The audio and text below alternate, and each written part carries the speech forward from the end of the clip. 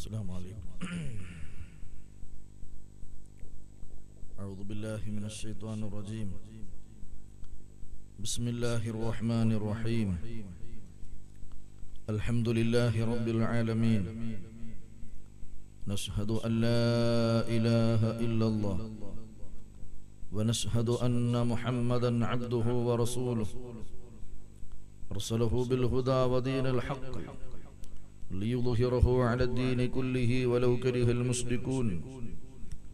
اللهم صل وسلم على رسولك سيدنا محمد وعلى آل سيدنا ومولانا محمد وصل على جميع الأنبياء والمرسلين ومن اقتدى بهديهم إلى يوم الدين. أما بعد. بلغ الغلا بكماله كشف الدجى بجماله حسنت جميع خصاله صلوا عليه وآله. اللهم صل وسلم وبارك عليه وعلى آله. يا صاحب الوقت في جبهتي تحت نعالكم أغيظ بحكم نيابة أنكم كافها يا عين صاد كفيت حميم عين سين قاف حميت. آمين يا رب السماء يا الله. يا أهل بدر إنكم خص الله إياكم بمراتب عند الله فلقد أتينا بابكم رضي الله عنكم وخلصنا بهم يا الله. ഏറ്റവും ബഹുമാനമുള്ള സാദാത്തുക്കൾ, ആലിമീങ്ങൾ, മാന്യ സഹോദരി സഹോദരങ്ങൾ, അല്ലാഹു സുബ്ഹാനഹു വ തആല നമ്മുടെ മജ്ലിസ് കബൂൽ ചെയ്യുമാറാവട്ടെ. ആരംഭ റസൂലുള്ളാഹി സ്വല്ലല്ലാഹു അലൈഹി വസല്ലമ തങ്ങളുടെ പൊരുത്തമുള്ള ദുആക്ക് ഇജാബത്തുള്ള മജ്ലിസായി അല്ലാഹു ഏറ്റെടുക്കുമാറാവട്ടെ. ആരംഭ റസൂലുള്ളാഹി സ്വല്ലല്ലാഹു അലൈഹി വസല്ലമ തങ്ങളുടെ ശഫാഅത്ത് നാളെ ആഖിറത്തിൽ ലഭിക്കുന്ന മുഅ്മിനീങ്ങളിലും മുഅ്മിനാത്തുകളിലും അല്ലാഹു ഉൾപ്പെടുത്തി തരട്ടെ. ബിജാഹി നബിയിൽ മുസ്തഫ മുഹമ്മദിൻ സ്വല്ലല്ലാഹു അലൈഹി വസല്ലം. പ്രിയമുള്ള മുഅ്മിനീങ്ങളെ, ബുർദയുടെ ഏറ്റവും പ്രധാനപ്പെട്ട ഭാഗം മഹാനായ ഇമാം അൽ-ബൂസൂരി റളിയല്ലാഹു തആല അൻഹു അല്ലാഹുവിനോട് ആരംഭ റസൂലുള്ളാഹി സ്വല്ലല്ലാഹു അലൈഹി വസല്ലമ തങ്ങളോട് നേരിട്ട് അവിടുത്തെ സങ്കടങ്ങൾ ബോധിപ്പിച്ച ഭാഗം ഇൻഷാ അല്ലാഹ് നമുക്കിവിടെ ചെല്ലാനുണ്ട്. മുഈനുദ്ദീൻ ബാംഗ്ലൂർ അവരുടെ നാത്ത് ഷരീഫ് അതും നടക്കാനുണ്ട്. അതൊക്കെ ഇൻഷാ അല്ലാഹ് പെട്ടെന്ന് ചുരുങ്ങിയ സമയത്തിന്റെ ഉള്ളിൽ തന്നെ ഇവിടെ നടക്കും. അതിന്റെ ഇടയിൽ ഒന്ന് രണ്ട് കാര്യങ്ങൾ മാത്രം ഓർമ്മപ്പെടുത്തി ദുആ ചെയ്ത് മറ്റുള്ള കാര്യങ്ങളിലേക്ക് നടക്കും. ഇൻഷാ അല്ലാഹ് അല്ലാഹു തആല കബൂൽ ചെയ്യുമാറാവട്ടെ. ദീർഘിച്ച് സംസാരിക്കാനല്ല ഇപ്പോൾ ഈ സമയം ഉപയോഗപ്പെടുത്തുന്നത്.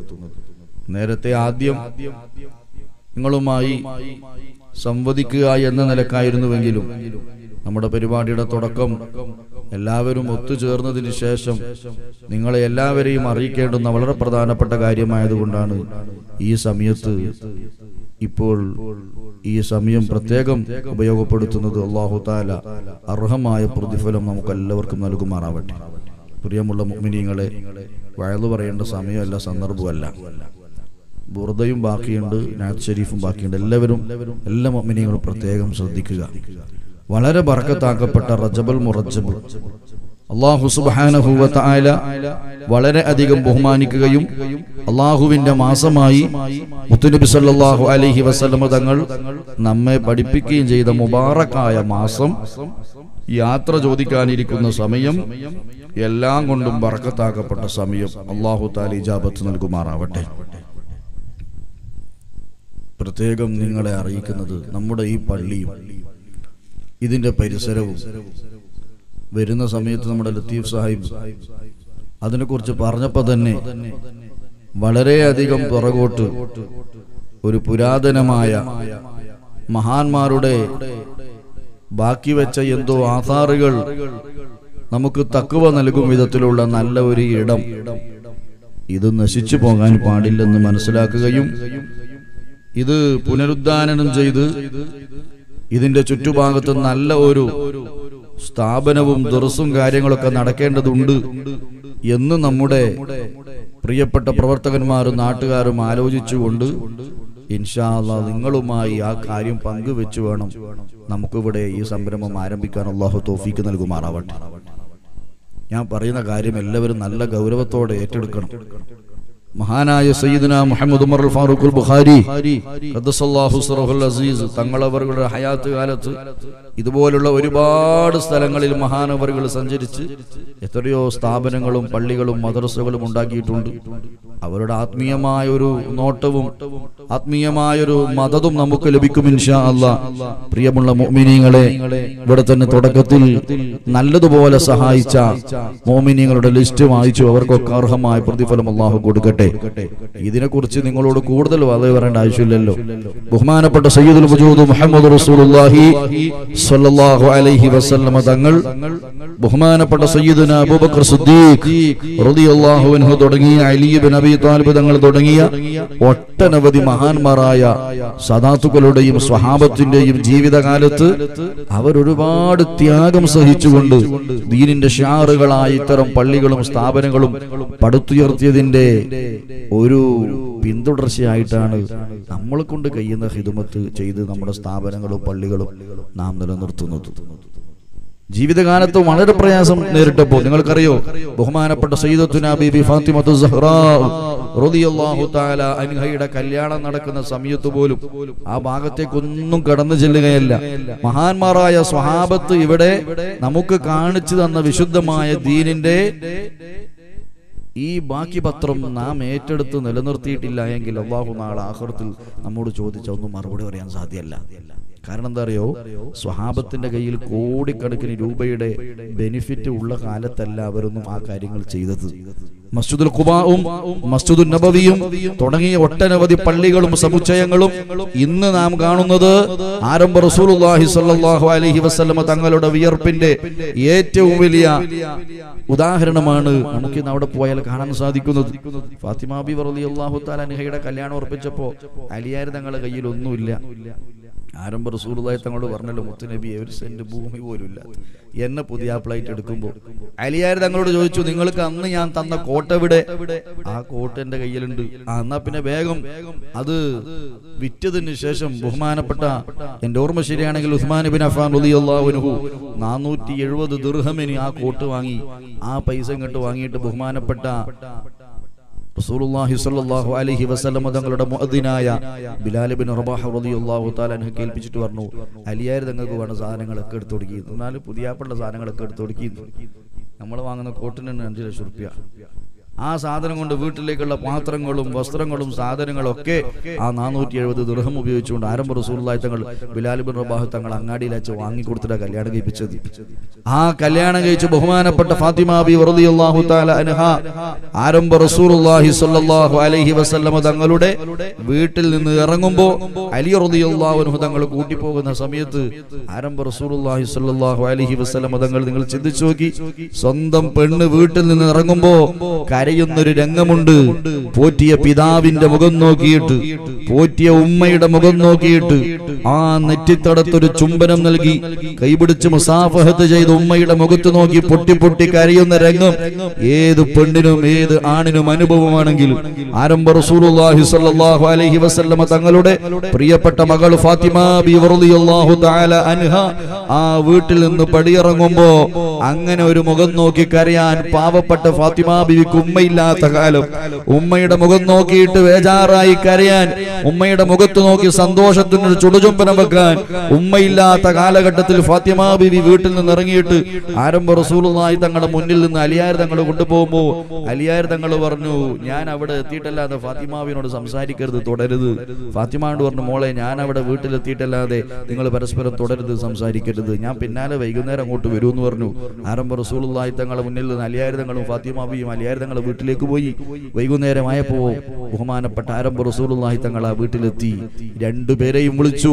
പ്രിയപ്പെട്ട മോളായ, പ്രിയപ്പെട്ട ഏക മകളായ എന്ന് പറഞ്ഞാൽ അതിനു മുമ്പുള്ള മക്കളൊക്കെ നേരത്തെ പിരിഞ്ഞു പോയെങ്കിലും ആ സങ്കടങ്ങളൊക്കെ കടിച്ചിറക്കിക്കൊണ്ട് ഫാത്തിമ ബി റളിയല്ലാഹു അൻഹയുടെ കൈയും മരുമകനായ അലി ഇബ്നു അബീ ത്വാലിബ് റളിയല്ലാഹു അൻഹുവിന്റെ കൈയും ആ രണ്ട് കരങ്ങളും മുത്തുനബിയുടെ പള്ളയോട് ചേർത്ത് പിടിച്ചുകൊണ്ട് അവിടുത്തെ ശരീരത്തിൽ വെച്ചുകൊണ്ട് പ്രാർത്ഥിച്ചു കൊടുത്തു, ദുആ ചെയ്തു കൊടുത്തു. ഒരു പാത്രം വെള്ളം കൊണ്ടുവരാൻ പറഞ്ഞു. ഫാത്തിമ ബീവി വെള്ളം കൊണ്ടുവന്നു. ആ വെള്ളത്തിൽ റസൂലുള്ളാഹി തങ്ങൾ മന്ത്രിച്ചൂതി.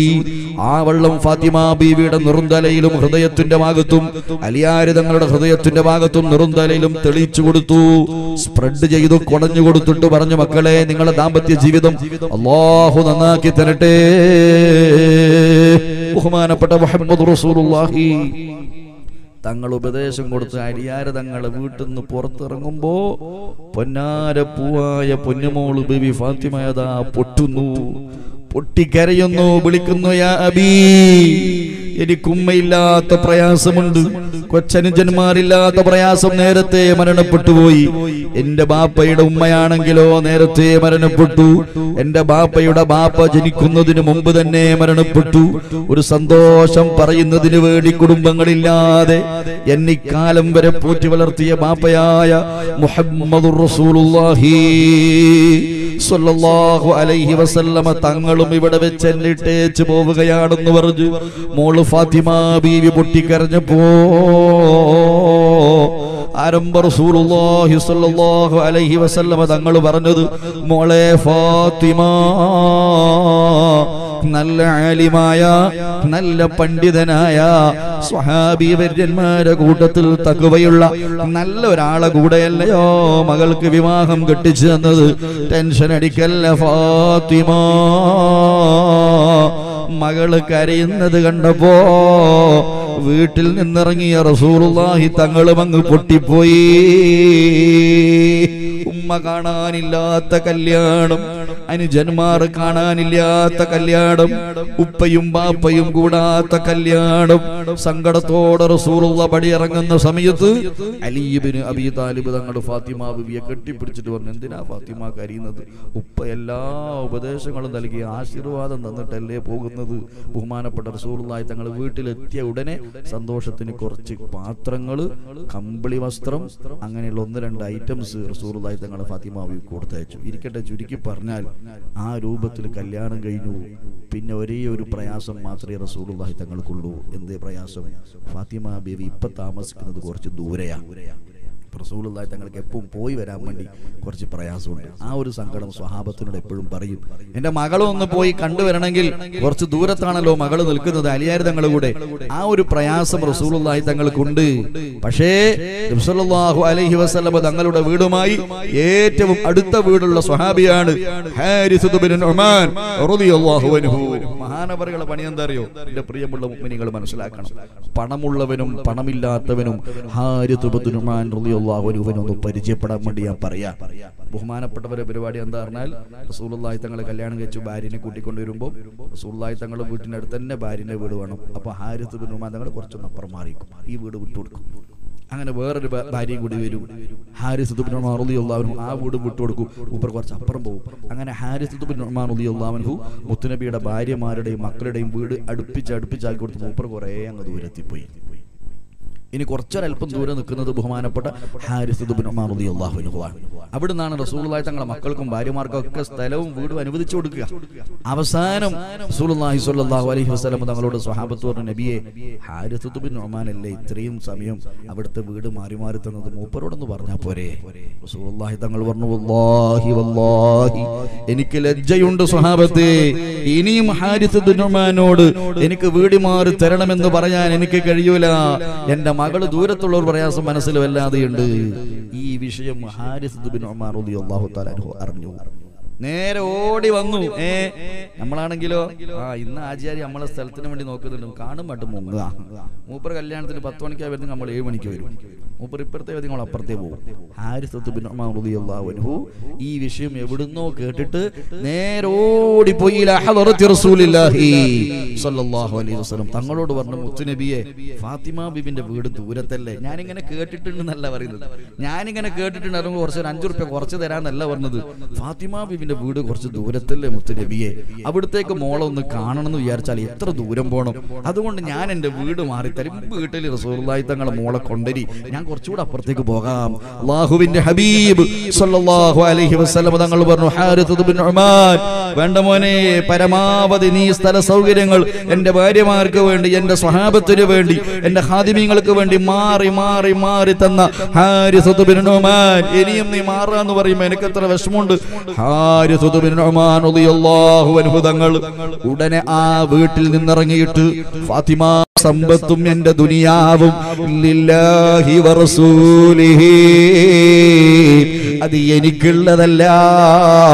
ഞാൻ അധ്വാനിച്ചിട്ടുണ്ട്, ശരി തന്നെ, ഞാൻ കഠിനാധ്വാനം ചെയ്തിട്ടുണ്ട്, ശരി തന്നെ, ഞാൻ സമ്പത്ത് ധാരാളം ഉണ്ടാക്കിയിട്ടുണ്ട്, ശരി തന്നെ, പക്ഷേ അതാർക്കുള്ളതാണ്? ലില്ലാഹി വറസൂലിഹി, അല്ലാഹുവിനും അവിടുത്തെ റസൂലായ അവിടുത്തെ നബിയായ അങ്ങക്കാണ് നബിയേ. അതുകൊണ്ട് ഞാൻ എൻ്റെ സമ്പത്തും എൻ്റെ വീടും അവിടുത്തേക്ക് എഴുതി തരുന്നു. മുഹമ്മദുർ റസൂലുള്ളാഹി. ഓർമ്മണം, ഇന്നമാ അന വമാലി ലില്ലാഹി വറസൂലി. നമ്മുടെ അടുത്ത് പൈസകൾ നമ്മളതെല്ലാം ആരംഭ റസൂലുള്ളാഹി തങ്ങളെ ബർക്കത്തോണ്ട് ജമീനോ സമാൻ തുമാരേ ലിയേ മക്കീനോ മകാ തുമാരേ ലിയേ, എല്ലാം അല്ലാഹുവിന്റെ ഹബീബായ ആരംഭ റസൂലുള്ളാഹി തങ്ങൾക്കുള്ളതാണ് സ്വല്ലല്ലാഹു അലൈഹി വസല്ലം. ആ ഹാരിത്ത് ഇബ്നു ഉമാൻ തങ്ങളെ തലയിൽ കൈവച്ചിട്ട് ആരംഭ റസൂലുള്ളാഹി തങ്ങൾ ബർക്കത്തിന് ദുആ ചെയ്തു. ആ ബർക്കത്ത് മരണം വരെ നീങ്ങിയിട്ടില്ല എന്നാണ്. അറിയുങ്ങൾ എന്തൊരു മഹത്വമുള്ള സംഭവം. നമ്മളെ വീട്ടിൽ നിന്ന് ഒരു കാറ് പോകണമെങ്കിൽ ഒരു 1/2 മീറ്റർ വിട്ടുകൊടുക്കൂല, ഇങ്ങനെ എണിമ്പാമ്പും കളിക്കുമ്പോൾ കളിച്ചാണ്ട് കൊണ്ടുവരും. എന്നിട്ട് ആ മതിലിനായിട്ട് മുട്ടുകയും ചെയ്യും. അത് നന്നാക്കി അവസാനം ആ കൊടുക്കുന്ന സെന്റിന്റെ പൈസ ആയിട്ട് തീരുകയും ചെയ്യും. ചിന്തിച്ചു നോക്കി, എത്ര പ്രയാസപ്പെടുന്ന അറിയോ, എത്ര ബുദ്ധിമുട്ടിക്കാൻ അറിയോ. ആരംഭ റസൂലുള്ളാഹി തങ്ങൾ ഓർമ്മയുള്ള ഈ പള്ളിക്ക് വേണ്ടി 1 സെന്റ് ഭൂമിക്ക് വേണ്ടി എന്റെ മുഅ്മിനീങ്ങളെ മനസ്സിലൊന്ന് പ്രതിജ്ഞ എടുത്തു. ഞാൻ അതിനു വേണ്ടി ഒന്ന് ഓർമ്മപ്പെടുത്തിയത്. നമുക്ക് അല്ലാഹ് തന്ന സമ്പത്ത്, അതിനേനും പറഞ്ഞു നമ്മൾ നോക്കണ്ട കേട്ടോ, നിങ്ങൾ പറയൂല, നിങ്ങൾ നല്ല ആൾക്കാരാ, നല്ല നിയ്യത്ത് വെച്ചോ, ഒന്നിച്ചു കൊടുക്കണ്ട.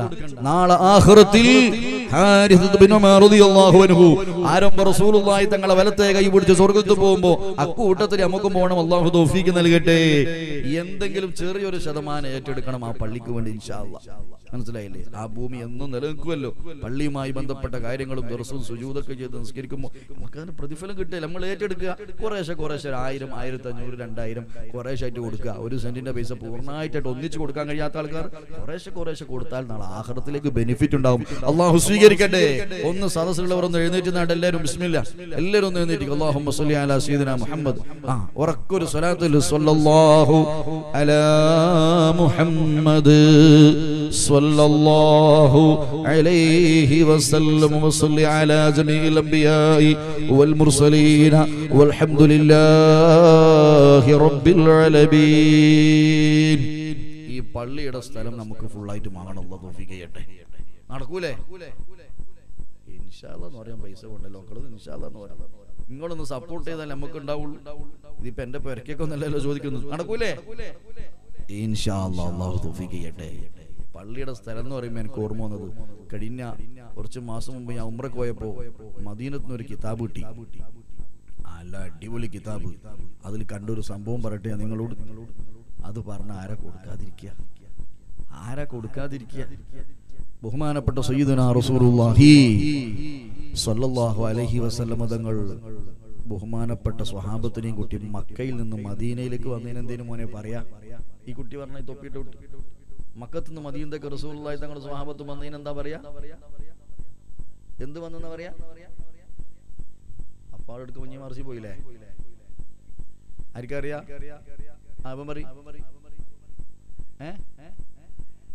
ഹിജ്റ. അതെന്താ എന്നോട് മറന്നുപോയെ? മക്കത്തുനിന്ന് മദീനത്തേക്ക് വന്നതിന് എന്താ പറയാ? ഹിജ്റ. മക്കത്തുനിന്ന് മദീനത്തേക്ക് വന്നോലെ കുട്ടി എന്താ പറയാ? മുഹാജിരിങ്ങളല്ലേ? മദീനത്ത് സഹായിച്ചവർക്ക് അൻസാറുകൾ. അതൊക്കെ നമ്മൾ മുമ്പ് മാർസി പഠിച്ചതാ. ചന്നളാമാന്റെ മൂത്തമ്മന്റെ മോളെ വല്യങ്ങത്തിൽ പോയി മാത്രം. അപ്പൊ അത് മറന്നുപോയി അല്ലേ? അപ്പാടെ മിസ്സായി പോയി. അങ്ങനെ ഉണ്ടാകാം. സ്കൂളിലാണെങ്കിൽ പോവില്ല. എന്തായാലും അവിടെ പോയിട്ട് B² - 4 അത് പഠിക്കുകയും ചെയ്യും. കബറിലോട്ട് ഒരു ഫലവും ഇല്ല, ആഖിറത്തിനും ഫലമില്ല. ഇതുവരെ പീടിയുന്ന സാധനമായി അങ്ങനത്തെ ഒരു B² - 4 ആരും കണ്ടിട്ടില്ല. എന്നാലും ആഖിറത്തിലേക്കുള്ള പഠിക്കാൻ എല്ലാവർക്കും മടിയാ. ഇത്ര ഗുണിതങ്ങൾ പഠിച്ച് ഗുണോഷണലും ആദ്യകാലം ഇപ്പം ഗുണോഷണം എവിടെ പോയി? ഗുണോഷണം ഒന്നുമില്ല. വല്ല കാൽക്കുലേറ്റർ മൊബൈൽ അങ്ങ് കൂട്ടുക. എത്രയല്ലേ അല്ലാഹു തആല നന്നാക്കി തരട്ടെ. എത്രയോ നല്ല നല്ല മുഅ്മിനീങ്ങളുണ്ട്, ഈമാനുള്ള മുഅ്മിനീങ്ങൾ. അല്ലാഹു ഈമാൻ വർദ്ധിപ്പിച്ചു തരട്ടെ. അപ്പം മക്കത്ത് നിന്ന് റസൂലുള്ളാഹി തങ്ങൾ സ്വഹാബത്തിനെയും കൂട്ടി മദീനത്തേക്ക് പുറപ്പെട്ടു. ഏതാ ഇപ്പൊ ഉംറക്ക് പോകുമ്പോ ഏതാ പഠിച്ചോനെ ബസ്, ടോയ്ലറ്റ് അടക്കമുള്ള ബസ്സാ. നിങ്ങൾ നെട്ടിപ്പോണ്ട, ടോയ്ലറ്റ് അടക്കമുള്ള ബസ്സാ. ഈ അഫ്സലൊക്കെ എന്റെ കൂടെ വന്ന് ഉംറക്ക് ഇപ്പൊ കണ്ടതാ. AC ബസ്സാ. മക്കത്ത് മദീനത്തേക്ക് 450 കിലോമീറ്റർ ഉണ്ട്. പക്ഷേ ഇതാന്ന് പറയുമ്പോഴത്തേക്ക് അങ്ങെത്തും. കാസർഗോഡ് നിന്ന് തളിപ്പറമ്പിലേക്ക് പോകേണ്ട ദൂരാകുമ്പോഴത്തേക്ക് അങ്ങെത്തി പോകും. ആ സൗകര്യം ഇപ്പൊ ഉള്ളത്. എന്നാൽ തന്നെയും പോരാ. ആരംഭ റസൂലുള്ളാഹി തങ്ങളുടെ കാലത്ത് ഒട്ടകപ്പുറത്ത് കയറിയിട്ട് പോകുന്നത് മുഅ്മിനീങ്ങൾ ആലോചിച്ച് കൊടുക്കണം. സ്വതക്ക കൊടുക്കുമ്പോ അതൊക്കെ ഓർത്തിട്ട് കൊടുത്താൽ എവിടെയും ആയിപ്പോല, അത് വലിയ ബർക്കത്തുണ്ടാവും. ആ ഒട്ടകപ്പുറത്ത് കയറിയിട്ട് റസൂലുള്ളാഹി തങ്ങളും സ്വഹാബത്തും പൊരിഞ്ഞ വെയിലത്ത് അല്ലെങ്കിൽ കൊടുത്ത തണുപ്പിൽ ബഹുമാനപ്പെട്ട സ്വഹാബത്ത് മുത്തുനബിന്റെ കൂടെ മക്കത്ത് നിന്ന് മദീനത്തേക്ക് വരിക. ഈ വിവരം മദീന നിവാസികൾ അറിഞ്ഞിട്ട് ഇന്നെത്തും നാളെ എത്തും, ഇന്നെത്തും നാളെ എത്തും എന്ന് കരുതിയിട്ട്, അന്ന് പേപ്പറില്ല, വാട്സപ്പും ഗുലുമാലും അവലിങ്ങനെയൊന്നും ഇല്ലല്ലോ. അപ്പൊ എങ്ങനെ ഇത് അറിയാനാണ് സന്ദേശം? ഓരോരുത്തർ ഇന്നെത്തും നാളെ എത്തും ഇങ്ങനെ മദീനത്ത് ഇങ്ങനെ കാത്തുക്കും. വൈകുന്നേരത്തോടെ മടങ്ങിപ്പോവും, രാവിലെ വരും, വൈകുന്നേരത്തോടെ മടങ്ങിപ്പോവും. അങ്ങനെ കാത്തു നിന്നു. ഒരു പ്രാവശ്യം കാണാൻ ഒരു ജൂതം വിളിച്ചു പറയുന്നു, എടോ നിങ്ങൾ കാത്തിരിക്കുന്ന മുഹമ്മദ് മുസ്തഫ സല്ലല്ലാഹു അലൈഹി വസല്ലമ തങ്ങൾ വരുന്നുണ്ട് എന്നങ്ങ് പറഞ്ഞു. പഠിച്ചോനെ, എവിടേക്ക് ആദ്യം വരുന്നത്? കുബാ പട്ടണം എന്ന് പറയുന്ന സ്ഥലമുണ്ട് മദീനത്ത് തൊട്ടടുത്ത്, കുബാ പട്ടണം. ആ കുബാ പട്ടണത്തിൽ ഹബീബായ ആരംഭ റസൂലുള്ളാഹി സ്വല്ലല്ലാഹു അലൈഹി വസല്ലമ തങ്ങൾ വന്നു.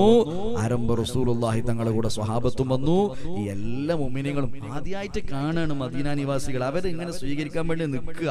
എല്ലാം മുത്തുനബിക്ക് വേണ്ടി കൊടുത്തിട്ട് റബീഉൽ അവ്വൽ 8-ന് ഏകദേശം ഒരു തിങ്കളാഴ്ച ബഹുമാനപ്പെട്ടവർ ആ കുബാ പട്ടണത്തിലെത്തി. തിങ്കൾ, ചൊവ്വ, ബുധൻ, വ്യാഴം.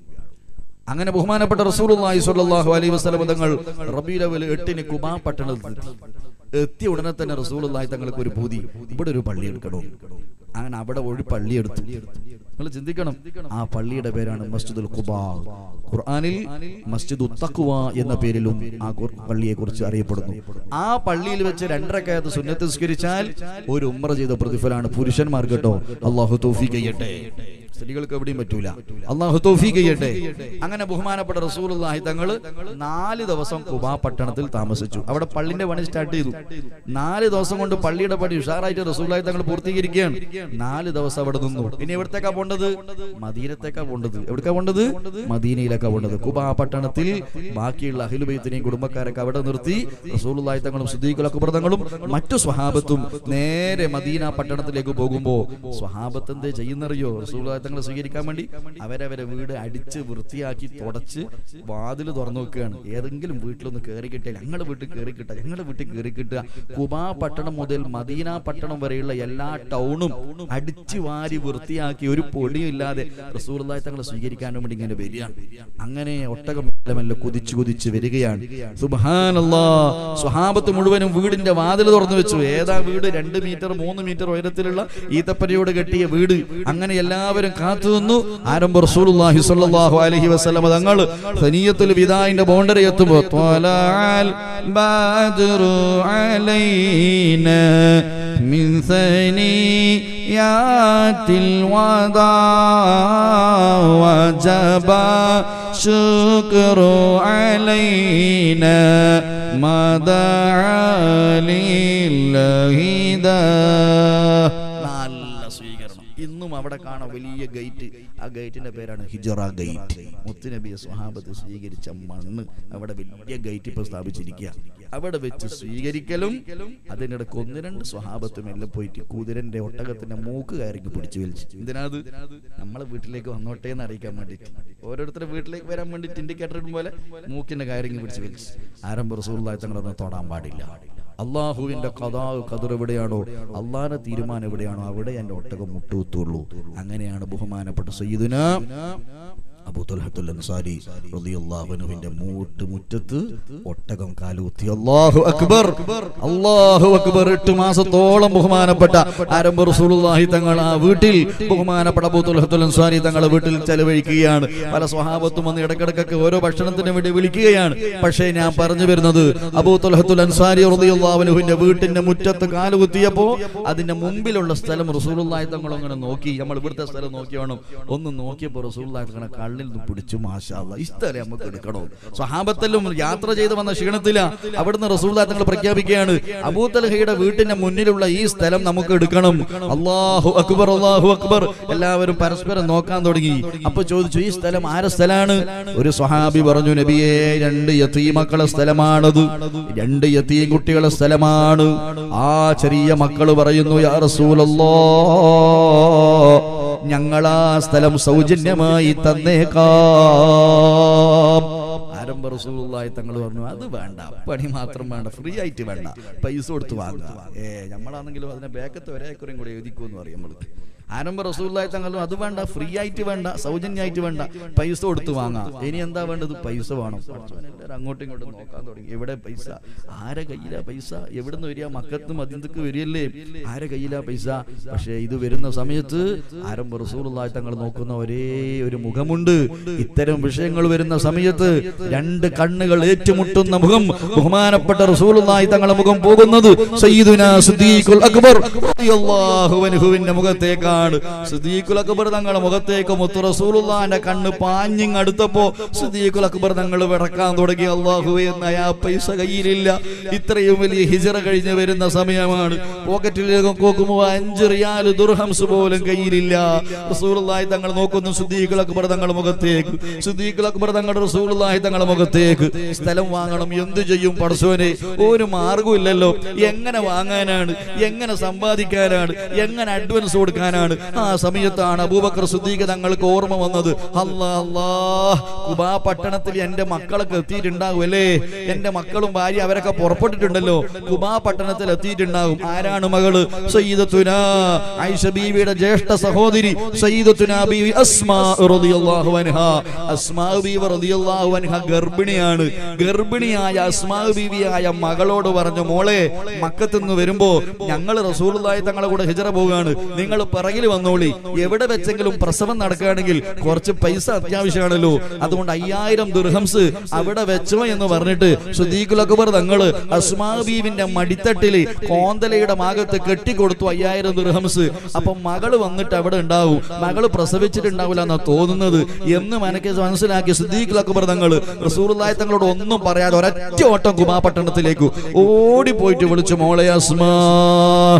അസ്മാ ബീവിയെ വിളിക്കുന്നു, മോളെ അസ്മാ, പ്രസവൊക്കെ അല്ലാഹു റാഹത്താക്കി തരട്ടെ, ഒരു ടെൻഷനുമില്ല, പ്രയാസവുമില്ല. ബാപ്പ തന്ന 5000 എവിടെ മോളെ? മോള് നല്ല മോളാണ്, ബാപ്പനെ സ്നേഹിക്കുന്നത്. എന്തേ ബാപ്പ? ഇവിടെ ഉണ്ട് ബാപ്പ. എവിടെയാണ്? ഇവിടെ ഉണ്ട്, കെട്ടിവെച്ചെടുത്തുണ്ട്. എന്തേ ആവശ്യം? എന്റെ പ്രിയപ്പെട്ട നേതാവ് മോളെ മുഹമ്മദ് റസൂലുള്ളാഹി സ്വല്ലല്ലാഹു അലൈഹി വസല്ലമ തങ്ങൾ പള്ളിക്ക് ഒരു സ്ഥലം എടുക്കാൻ വേണ്ടി ഇങ്ങനെ നിൽക്കുകയാണ്, പൈസ ഇല്ലാതെ ടെൻഷൻ അടിക്കുകയാണ്. എന്റെ മകൾക്ക് പ്രസവത്തിന് വേണ്ടി ഞാൻ തന്ന ഒരു 5000 ദിർഹംസ് ഉണ്ടെന്ന് എനിക്ക് അള്ളാഹ് തോന്നിപ്പിച്ചു തന്നു. മോളെ, പ്രസവം റാഹത്തായി നടക്കും, പൈസ ഇങ്ങോട്ട് കൊണ്ടായെന്ന് പറയുന്നതിന് മുമ്പ് തന്നെ അസ്മാ ബീവി റളിയല്ലാഹു അൻഹ 5000 ദിർഹംസ് ആരംഭ റസൂലുള്ളാഹി തങ്ങൾക്ക് കൊടുക്കാൻ ഉപ്പാന്റെ കയ്യിൽ സന്തോഷത്തോടെ എടുത്തു കൊടുത്തപ്പോ സിദ്ദീഖുൽ അക്ബർ തങ്ങളെ കണ്ണ് സന്തോഷം കൊണ്ട് നിറഞ്ഞുപോയി. 5000 ദിർഹംസിന്റെ കെട്ടുമായി സിദ്ദീഖ് തങ്ങളോടൊന്നു ഇലാ ഹളറതി റസൂലില്ലാഹ് സ്വല്ലല്ലാഹു അലൈഹി വസല്ലം തങ്ങളെടുത്തു പോയി സിദ്ദീഖുൽ അക്ബർ തങ്ങൾ മുത്തുനബിയെ 5000 ദിർഹംസ് എന്റെ വക. അല്ലാഹു അക്ബർ. ഉടനെ തന്നെ യതീം മക്കൾക്ക് പൈസ കൊടുത്തു. ആ ബഹുമാനപ്പെട്ട അബൂ തൽഹ തങ്ങളെ വീട്ടിന്റെ മുന്നിലുള്ള സ്ഥലം വാങ്ങി. ആ സ്ഥലത്താണ് ഇന്ന് മസ്ജിദുൻ നബവിയും റസൂലുള്ളാഹി തങ്ങളെ റൗള ശരീഫും കിടക്കുന്ന അറിയങ്ങൾ. ആ സ്ഥലത്താണ് സിദ്ദീഖുൽ അക്ബർ തങ്ങളും റസൂലുള്ളാഹി തങ്ങളും കിടക്കുന്നത്. ആ പൈസ കൊടുത്ത് വാങ്ങിയ സ്ഥലത്താണ്. ബഹുമാനപ്പെട്ട പൊസോട്ട് തങ്ങൾ അവർ അല്ലാഹു ദർജ വർദ്ധിപ്പിച്ചു കൊടുക്കട്ടെ. കാലങ്ങൾക്ക് മുമ്പ് പൈസ കൊടുത്ത് സ്വന്തം ഹലാലായ പൈസ കൊടുത്ത് വാങ്ങിയ ഭൂമിയിൽ ആ മഹാനവറുകൾ ഇന്ന് കിടന്നുറങ്ങുന്നത് ആരാന്റെ സ്ഥലത്തല്ല, മദ്ഹറിന്റെ സ്ഥലത്തല്ല. മഹാന്മാർ അങ്ങനെയാ. ആ സ്നേഹം കണ്ടോ നിങ്ങൾ? നമ്മൾ അങ്ങനെ നടക്കും. ഭാര്യക്ക് എടുത്തു വെച്ച പൈസ നമ്മൾ കൊടുക്കും, കുറിക്ക് കൊടുക്കാൻ എടുത്തു വെച്ച പൈസ നമ്മൾ എടുക്കുവോ, പ്രസവത്തിന് എടുത്തു വെച്ച പൈസ നമ്മൾ എടുക്കുവോ? അങ്ങനെ പടുത്തുയർത്തിയ ഇസ്ലാം, അതിന്റെ ബാക്കി പത്രമാണ് ഈ കാണുന്ന പള്ളികളും കോമ്പൗണ്ടുകളും. ഇത് മതവിജ്ഞാനത്തിന്റെ വലിയ കേന്ദ്രമായി വളരണം. അല്ലാഹു തൗഫീഖ് നൽകട്ടെ, അല്ലാഹു തൗഫീഖ് നൽകട്ടെ. സഹോദരങ്ങളെ, നീട്ടിക്കൊണ്ടു ഇൻഷാ